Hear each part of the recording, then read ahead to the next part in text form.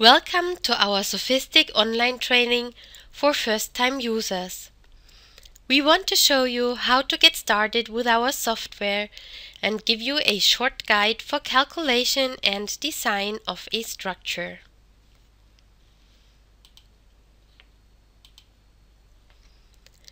The video chapters in this training are based on the workflow in SSD. You will be given step-by-step instructions by guiding you through the tasks of an example. We will show you how to start a new project, where to define materials and cross-sections, the possibility of a graphic model and load creation, the definition of load case combinations, the linear analysis and design of your structure, and of course the tools to check and document your results. Finally, we will introduce different resources for help and support.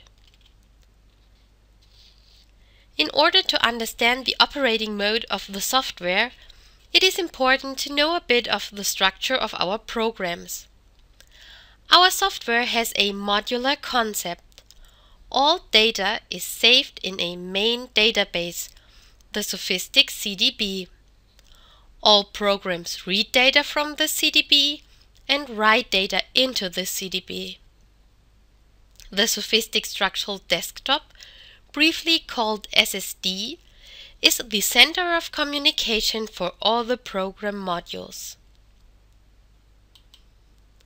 For modeling a system, you can use structure elements to define the geometry. Structure elements represent the points, edges and surfaces of the building. Thus, there are three basic types of structure elements: areas, lines and points. Here are some examples of building elements next to the corresponding structure elements. The finite element mesh will be generated automatically by the program. During this online training, we will show you how to model and calculate this slab. Questions concerning the design of the structure can only be discussed very shortly. A basic knowledge of AutoCAD features is necessary. We offer the input files for download so you can compare the results.